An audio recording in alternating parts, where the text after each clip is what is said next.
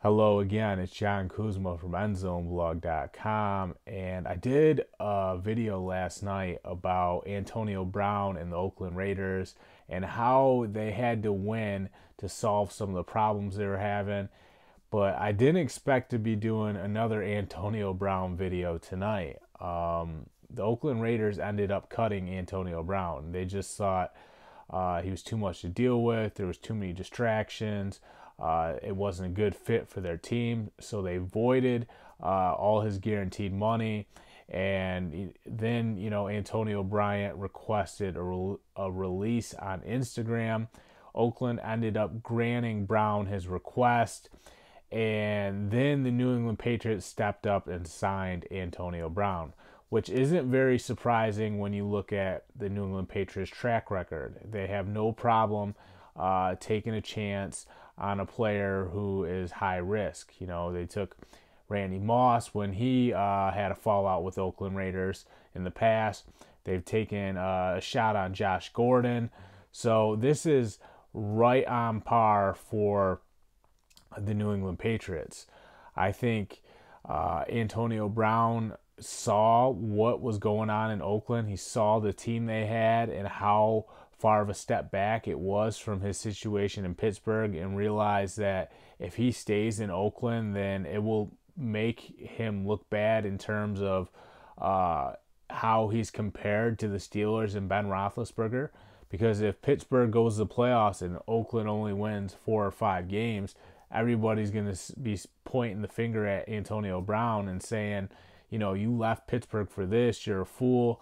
And I think Antonio Brown wanted to be on a contender. And you have to remember, the New England Patriots always got the best of the Pittsburgh Steelers. So Antonio Brown is going to a situation that's better than he's ever been in. And not to mention, the Pittsburgh Steelers and the New England Patriots always seem to cross paths. They actually play each other in week 1, but Brown isn't eligible till week 2. But, maybe later on down the line in the playoffs, they'll run into each other again. And then AB will have a chance at his revenge game, and he'll be on the team that is, usually better. So for Antonio Brown, it was a tough hit because he lost some money. He gets way less money. I think he had $30 million guaranteed in Oakland. He got a 1-year deal that has incentives up to $15 million, but he only has $9 million guaranteed on that first year. So he took a little bit of a step backwards in terms of his earnings, but he goes to a much better situation. And Antonio Brown at this point has enough money.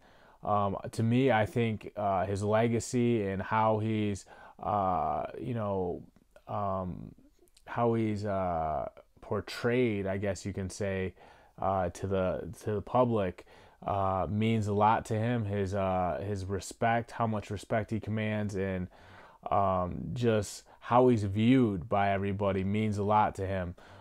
So going to New England, this gives him a chance to win a lot of football games, maybe compete for Vince Lombardi trophy. I think New England is loaded offensively. Remember, they've been trying to replace Rob Gronkowski, so they drafted N'Keal Harry.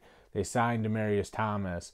They actually just got Josh Gordon back. So when you add Antonio Brown to that lineup, there's a lot of weapons for this team. And I think, they're going to be better. They're going to be very close to winning a Super Bowl again. And if Brown wins, a Vince Lombardi trophy, a ring, which, he couldn't do with the Pittsburgh Steelers, ultimately he'll have the last laugh. I'm John Kuzma. Check out EndZoneBlog.com.